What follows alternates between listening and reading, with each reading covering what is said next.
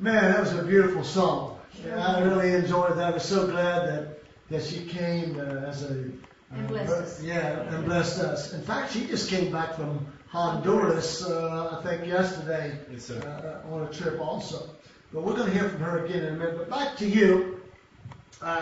Did you have some opportunities to witness or to minister there? What did you do? What type of ministry did you get to participate in?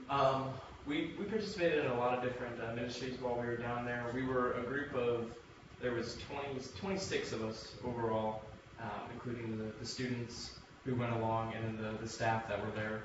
We ministered in slums, in villages, in churches.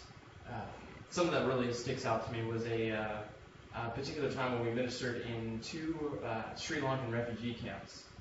Over in Sri Lanka, Sri Lanka is an island that is south of India, Okay. southeast of India, and they were hit a few years ago by the tsunami. All right. And so for about the past 30 years or so, they've been in a civil war against the minority people who are the Tamil people and the majority who are the Sunnis. And pretty much what's going on is the Sunnis are doing kind of like an ethnic cleansing and just like killing and murdering the Tamils. Do they receive? How do they respond to the gospel when you present the gospel to them? I mean, how do they know? Is it like just normal, or how do they actually respond to you?